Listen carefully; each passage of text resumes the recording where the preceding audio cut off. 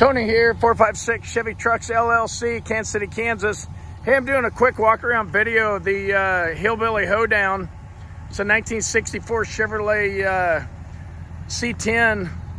Started out as a long wheelbase, 127-inch wheelbase pickup, and it was shortened to 115-inch wheelbase as you see it now. The bed was shortened, the frame was shortened.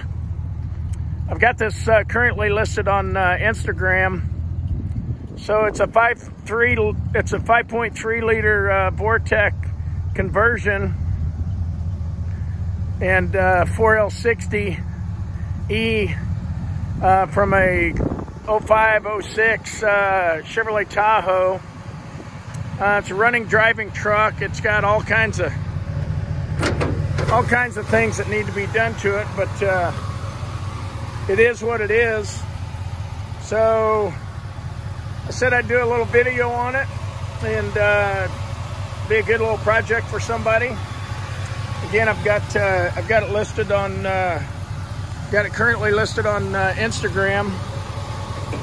So if you have any interest in this Hillbilly Hoedown, it's